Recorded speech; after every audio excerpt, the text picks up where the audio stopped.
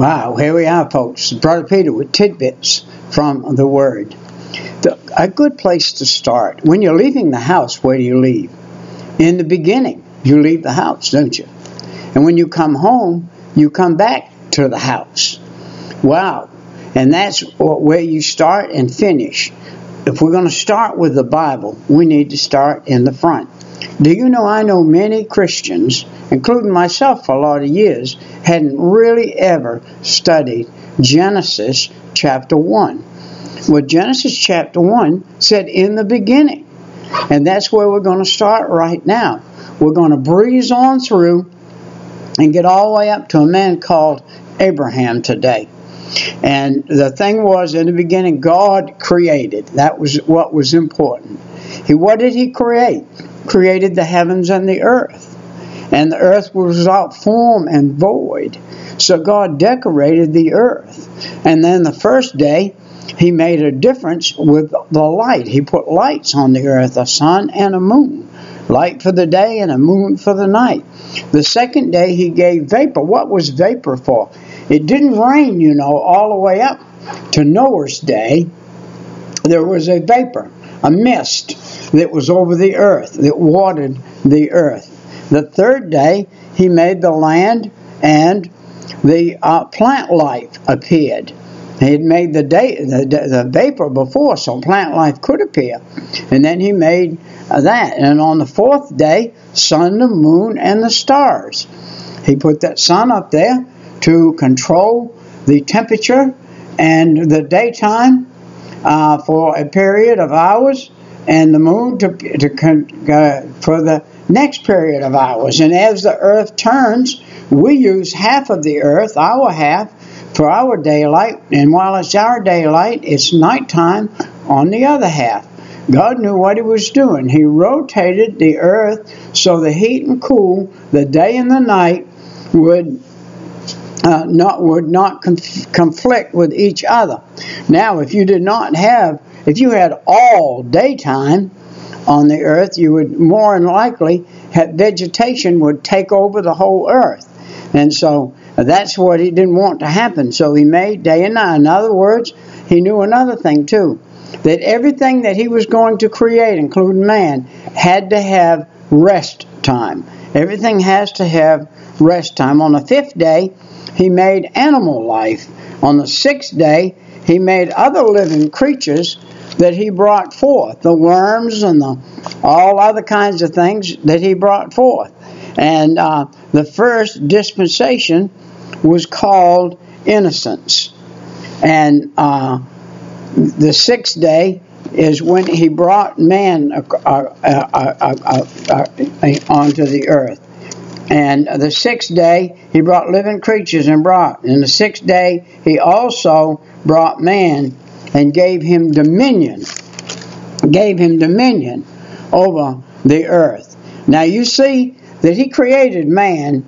He also brought woman on the earth, but when He brought woman was later on. And He took her from man, made her out of a man's rib. That's what she was created from a man. So she would want to join back to that man. God knew what He was doing. He made it so that men and women were to be mates. They were to marry and be mates all forever. One woman for one man for one woman, and that was it. If He had wanted more, He would have took two ribs out. And then there would have really been a battle, wouldn't there? So God's seventh day rest, on the seventh day He rested. He expects you and I to rest on the seventh day and to worship. That's what He expects us to do. And we need to do that. And then all the further details about the creation of man and other things is later on in the chapters. And we're not going to go to those. We're going to skip now all the way up into a man called Abraham, a special chosen man. God was going to make a nation. A lot happened between the creation and Abraham. But until we get to Abraham, God allowed this world to kind of go the way it was going. And then He said, I'm going to choose a man a faithful man, and he's going to be a father to a great nation. And that nation is going to be a people that worship me as God, the Creator, God. A people that are going to worship me as Creator. And so, let's look at his first, the first parents, the first name. He named at birth in the city of Ur. God renamed him at age 99 in the land of Canaan from Abram, A-B-R-A-M. That name meant a few. That name meant a few. And then he named him Abraham. That means he would be many. Abraham meant many. So he would be many. He would be a founder of a nation. No longer would she be known as Sarai. That was his wife. Her heathen name was Sarai, and God gave her a new name. Her Christian name was Sarah, S-A-R-A-H. So this was something God did by changing the two names. He said, now you are special people for me, and you are going to start what you and I would say today, we use the word Christian, but he said you are going to start a spiritual group among the people who worship me. And the divine timing was perfect, for in less than a year the founder of the nations and the barren princess would conceive and bear the first child, and his name was Isaac.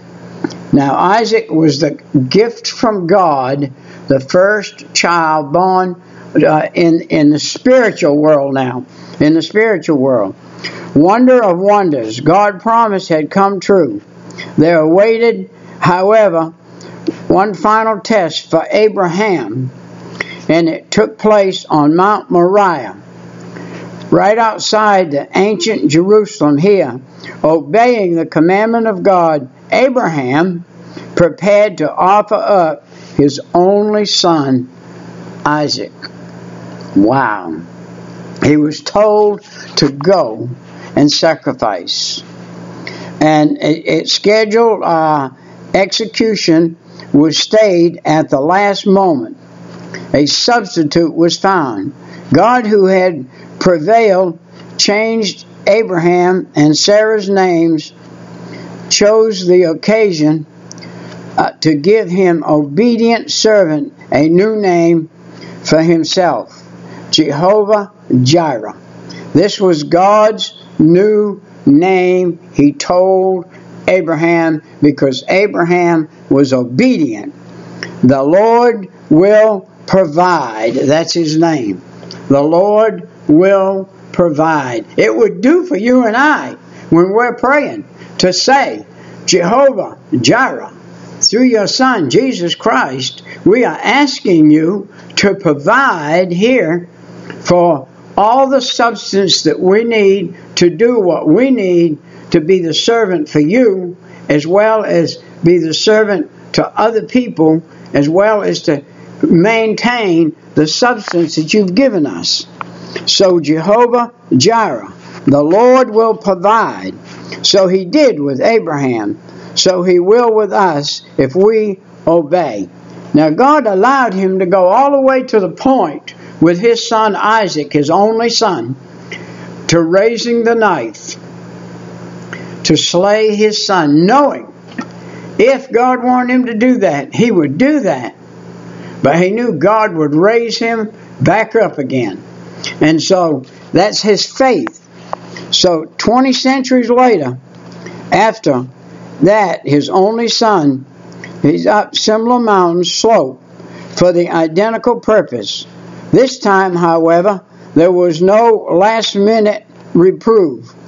For God so loved the world that he gave his only begotten Son, that whosoever believeth in him should not perish, but have everlasting life. John 3:16.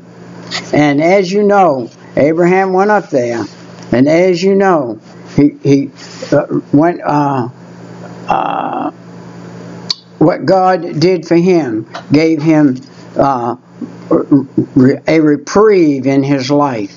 Let's look at the overview now of the scripture of Genesis chapter 17 through 25. The subject is this: Life of Abraham, Part 2. And the specifics are a special seal. God put a seal on Abraham when he was obedient. And then also he had to do circumcision. Circumcision was to cut the foreskin off of the male after he was born, to circumcise the foreskin that was on his private part. And then a special name was Abram became Abraham, and Sarai became Sarah. Those were the two great things that we just read a minute ago that God did. And Isaac, the third great thing, was that child. And he was a special son given by God, the firstborn in a spiritual world. Many, many children had been born. There were millions of people on the earth. The earth was covered with people. But this special child was spiritual. This was the thing. The birth of Isaac, the binding of Isaac, and the bride of Isaac. All were called by God. Read the story. Saints and sinners. There was Abraham, Sarah, Lot, Abimelech, and Isaac. Abraham's servant, Rebekah. Now let's look in the Old Testament for a second of a sentence summary that we'll see. Thou art the Lord the God, who didst choose Abram and broughtest him forth out of Ur. Remember, he was in the land of Ur, of the Chaldees, and givest him a name of Abraham. Nehemiah 9:7. Now let me tell you this. Down there where he was were all pagan. They all worshiped gods of different things. Everything was a god to them. They made wooden gods. They carried them with them. They put them on the balance shelves. They did everything. They do like some of the Americans do today. Everything in their house is a god. They got it somewhere, and they paid a lot for it, and it means a lot to them. And I had a girl tell me one time, I was painting her house, and she said, "You don't want to break anything in this house. Everything in this house is my mother's gods. You break anything in this house, you'll be in trouble." And that's the world today. That's where we are today. Things in the houses have become our gods. In the New Testament verse, for what saith the Scripture? Abraham, all the way back now, it's the New Testament. All the way back, it says, Abraham believed God, and it was counted unto him for righteousness. He staggered not at the promise of God through unbelief, but was strong in faith, giving glory to God. Romans 4:3-20. Now, as Abraham goes on, let's see what he did for many things. When Abraham was 99 years of age, God again appeared to him. God changed his name from Abram to Abraham, which means the father of many, and of a nation. And his wife's name was changed from Sarai, which was contentious, to Sarah, which is princess. And the religious ceremony of a circumcision was instituted as a seal and a sign of the promised threefold covenant concerning the soil, the seed, and salvation, already given in Genesis chapter 15. Now, Abraham had to be totally obedient, and all of the males from that day forth that were born in that And so this is my covenant, which ye shall keep between me and you and thy seed after thee. Every man child among you shall be circumcised. Genesis 17:10. God again gave a promise of the heir concerning Abraham, a laugh for joy. At Abram's request, God promised to bless Ishmael. And Ishmael was born from Hagar. Let's see if we're going to come across that here. God again fed Abraham, this time accompanied by two angels. God has some good news and some bad news. The good news was that Sarah would give birth to the long-promised heir in the following spring. This caused Sarah to laugh in unbelief. The bad news was that Sodom, Lot's home city, was to be destroyed because of the wickedness. Abraham, who began by asking for 50, received God's promise that Sodom would be spared even if he could find 10 righteous people. But he couldn't find any. So his kin,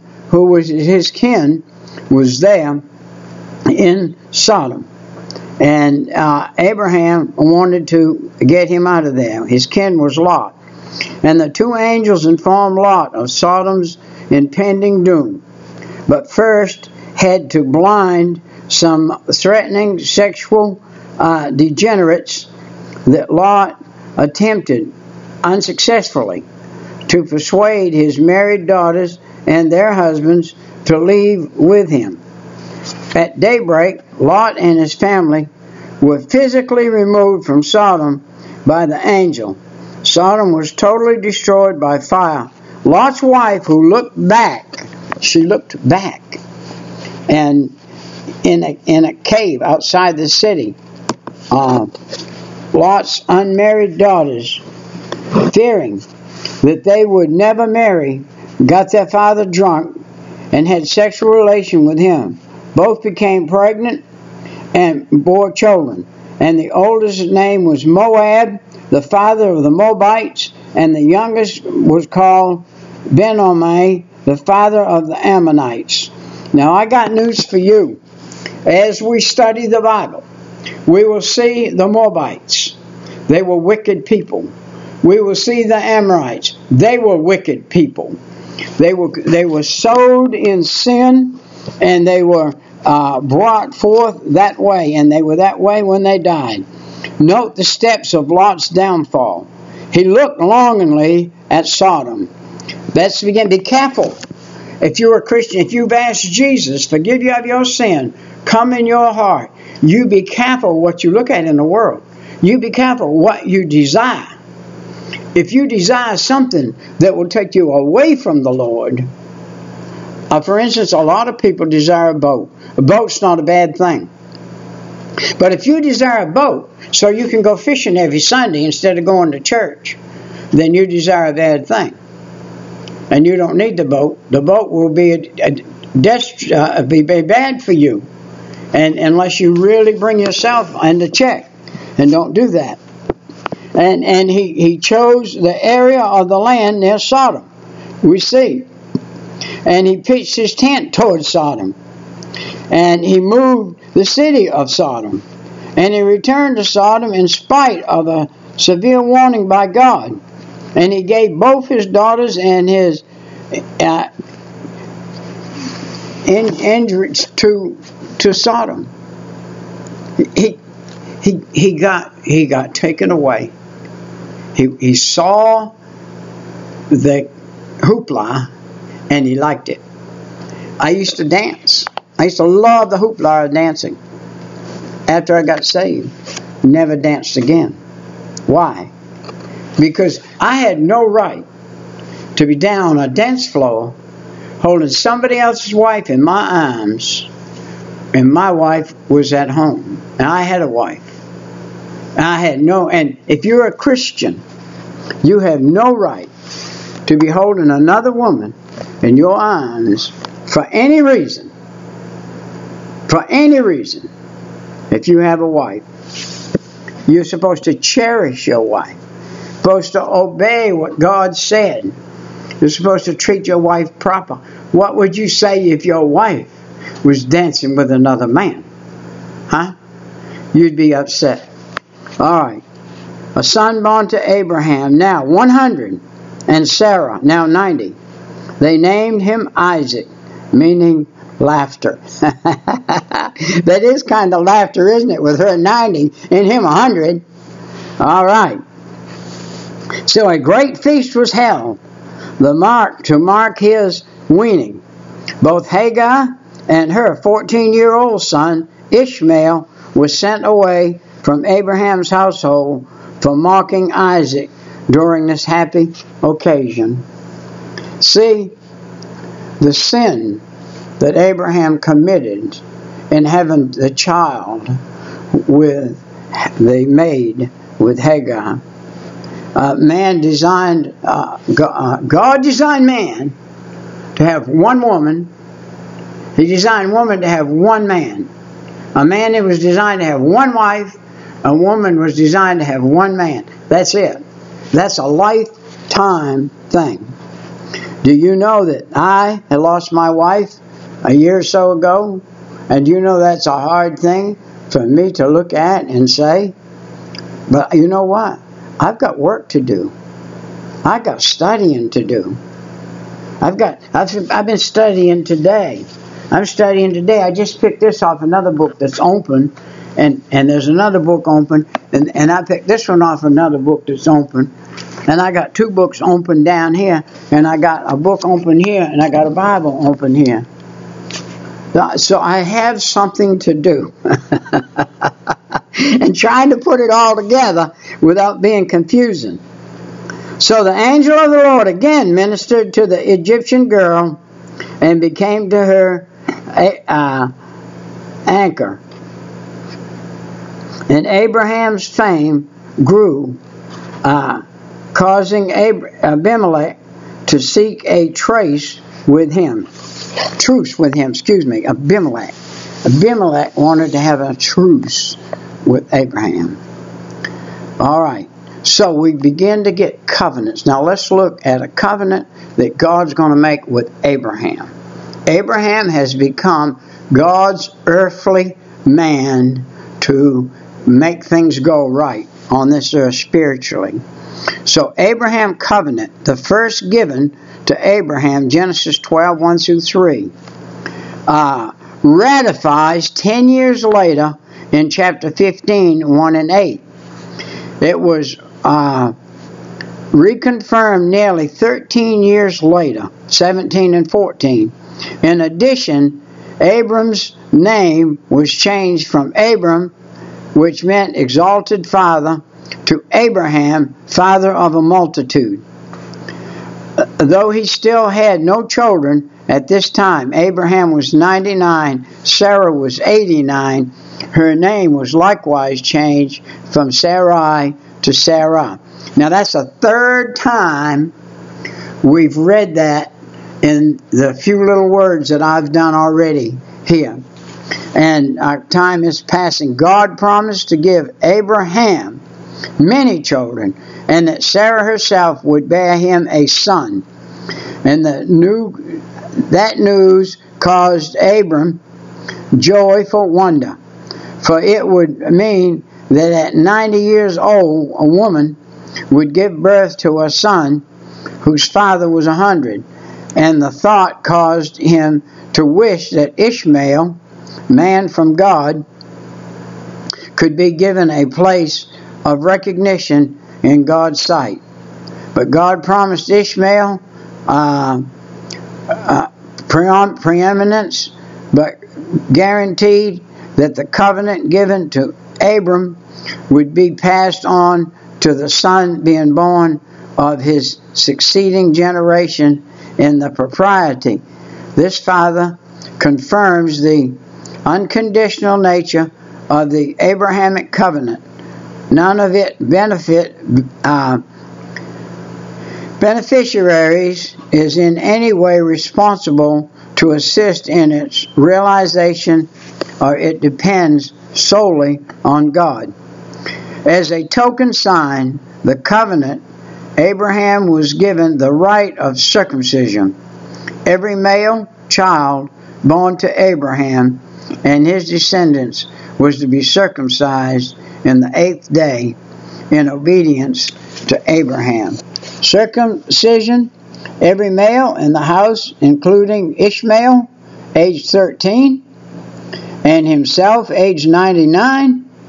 Even today, Jews circumcise their sons at 8 days of age, and Arabs circumcise their sons at 13. Because you remember, Hagar's boy was 13. And we remember now that those folks were, the Arabs were started with her son, Hagar's son. That was the beginning of the Arabs. And isn't it odd that the Arab nation and the Israelite nation came from the same man's loins and the same woman? No, in a different woman, excuse me. Circumcision was a testimony of the father's faith in God's promise to Abraham. The father is circumcising his son was saying, in effect, I believe the promise of God that gave Father Abraham, that he will fulfill them, if not in my day, then in the day of my son. Wow. Hey, Jewish boys bore on their bodies visible testimony of their father's belief or unbelief in God's covenant with Abraham. A short time later, God, in the person of an angel of the Lord, and accompanied by 2 angels, came to Abraham and Sarah. They accepted Abraham's hospitality and confirmed that Sarah indeed would have a son, knowing that her menstrual cycle had ceased. Understanding, Sarah laughed when she overheard the news, and the angel of the Lord heard her laugh and confirmed that indeed she would have a son, and specified that it would be within a year, and this was realized, just as the angel of the Lord promised. With the birth of Isaac, human beings have been brought into the human race in 4 ways thus far in the book of Genesis. By direct creation, which was Adam, from the rib taken out of man, that was Eve, from the union of male and female, most of the population, from parents who have passed fertility, Isaac. He came after she had passed fertility. And there is one other way remaining for a virgin by a Holy Spirit, Jesus. God is able to do the impossible whenever He chooses to do so. With the Virgin Mary. After confirming the birth of Isaac, the angel of the Lord revealed to Abraham his intent, a destruction of Sodom, and Abraham, knowing that Lot had become a resident of that city, interceded with God and got the promise from God that they were able to, if there were 10 righteous persons, and the death of Sodom's degradation is shown by the angel visiting Lot's house in Sodom. Sexually degenerate men surrounded the house, desiring a homosexual relationship with Lot's visitors. Lot offered them his virgin daughters, in spite of the degradation and the filth which he lived in. Lot was still righteous in God's sight. God delivered him from Sodom's destruction.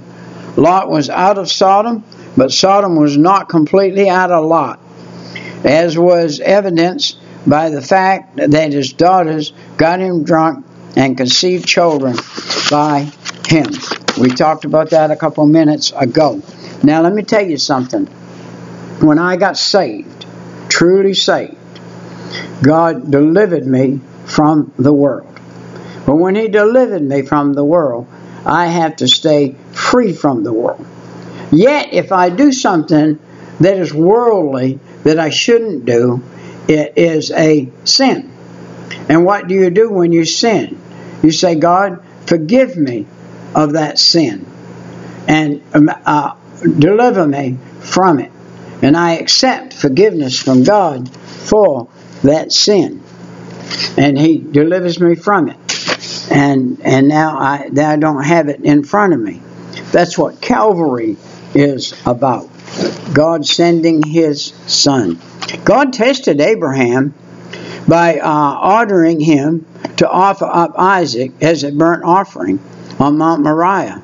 And as it came to pass after these things, that God did tempt Abraham, and said unto him, Abraham. And he said, Behold, here I am, Lord. Chapter 22 and 1. Upon arriving 3 days later, Isaac, not knowing he was to be the sacrifice, asked, Behold, Dad, here's the fire, and here's the wood, but where is the burnt offering? Verse 7. With breaking heart, Abraham answered, My son, God will provide Himself a lamb. Verse 8. Abraham built an altar, bound his beloved son to it.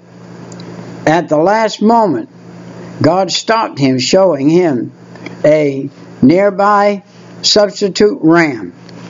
Abraham named this place Jehovah Jireh. The Lord will provide.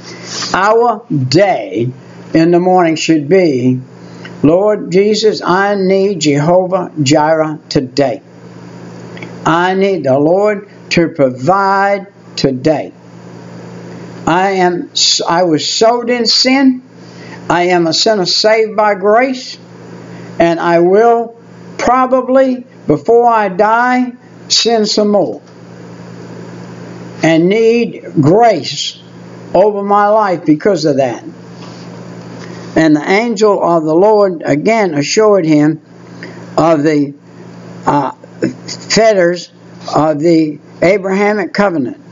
And the angel of the Lord called unto Abraham out of heaven the second time, and said, By myself have I sworn, saith the Lord, for because thou hast done this thing, and hast not withheld thy son, thine only son, then in blessing I will bless thee, and in multiplying I will multiply thy seed as the stars of the heaven, and as the sand which is upon the seashores, and thy seed shall possess the gates of his enemies, and thy seed shall all the nations of the earth be blessed, because thou hast obeyed my voice. Chapters 15 through 18. Let me tell you something right here. We are blessed right now because of Abraham and what he did. But we see a picture here of him offering his son, and God said, You're human and you can't really do this. I am God. I'm going to offer my son, and my son will have to be offered all the way through, because his death, his burial, and his resurrection will prove that he is me in the flesh, that he is the same as I in the flesh. God the Father, God the Son, and God the Holy Spirit. The three are one. I was studying this very day, this morning, early, that we are a body, a soul, and a spirit. In Genesis chapter 3, talks about us being a body, soul, and spirit. And when he took the rib from Adam and made Eve, she became a body, a soul, and a spirit. She became as Adam was, except she was a female. She had the female attributes instead of the male attributes, but she was a body, soul, and spirit. And that's what we are, male or female. We're bodies, souls, and spirits. Now, our soul and our spirit was designed to go and be with God and live with God forever. Forever. And that was it. So, Sarah died at the age of 127 and bought the cave of, I can't not pronounce the word, be careful, for 400 pieces of silver and buried her. And his command. And Abraham ordered his servant Eliezer to go to Haran, find a wife for Isaac. On arriving at Haran, Eliezer asked God for a sign concerning the right choice for Isaac. Rebekah's action and kindness fulfilled this prayer. What a story. I believe we're going to read it. And he said, O Lord God of my master Abraham, I pray then, send me a good speed this day and show kindness unto my master Abraham. Behold, I stand here by the well of water, and the daughters of the man of the city come out to draw water. And let it come to pass that the damsel to whom I shall say, let down thy pitcher, I pray thee, that I may drink. And she shall say, drink, and I will give thy camels drink also.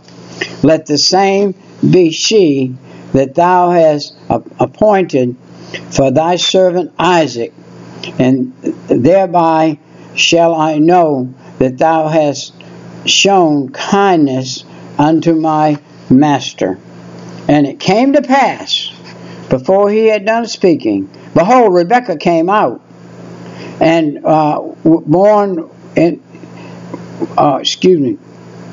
was born in Bethel, son of Milcah, the wife of Nahor, and Abram's brother, with her pitcher upon her shoulder. She agreed to go with him to marry Isaac. She waited. First she asked him, could she give him water, and she would water the camels. And she agreed to go with him and to be the husband. This one of the scriptures, the greatest typical chapter. Abraham is a type of the father. Isaac is a type of the son. Eliezer is a type of the Holy Spirit. Rebekah is a type of the church. Wow. Let me tell you something. God gave me the wife I had. My wife was a total gift from God. No other woman would have ever put up with me when I was younger. My wife put up with a hellion. It was like I was like a man that came out of hell, came up from hell, just to act like the devil. And she stayed with me. And for 2, 3, 4 years there, I was the devil himself. And God finally saw fit. November 5th, 1972. I got married in 63. So she stayed with me 63. 73 is 10 years. 9 years after I was saved, before I got saved. I got saved, and the Lord said, wait a minute, it was more years than that. But anyway,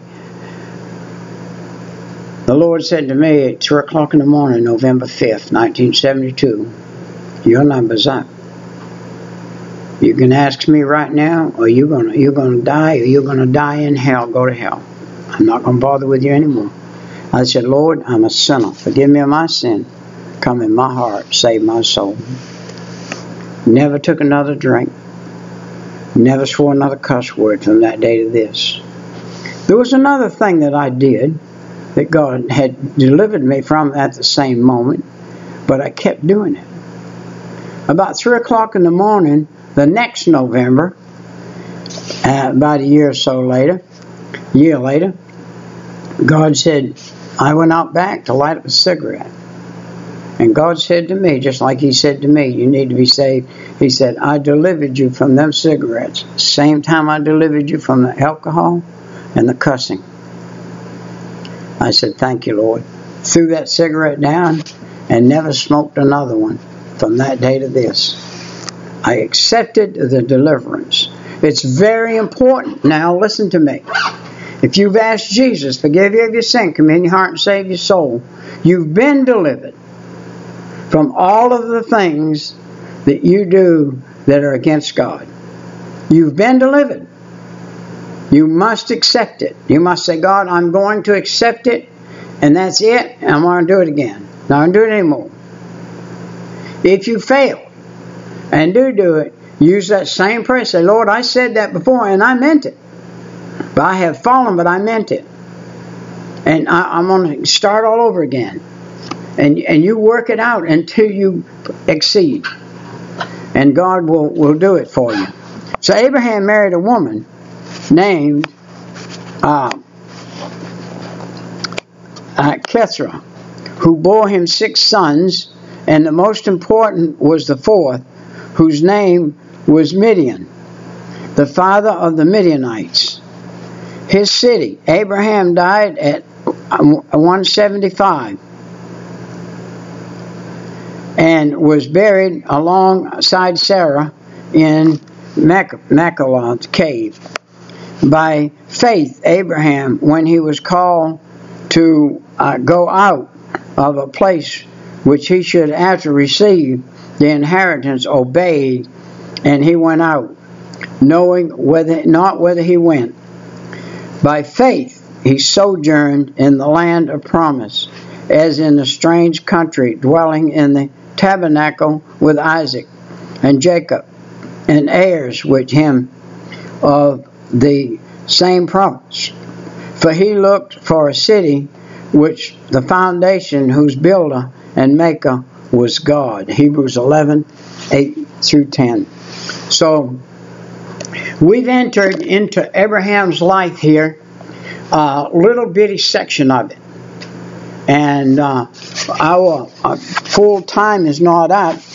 And I have Genesis 22 records the supreme test of Abraham's faith and the supreme victory accomplished by faith. Now when I'm doing a study, which I've been in a study of Abraham, I went through all of this.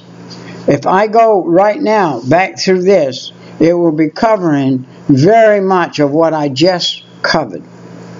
And in other words, it's a reenactment of what I just covered. So I'm not going to do it. I'm going to actually close this out at 43 minutes right here. And 44 minutes, let's put it that way.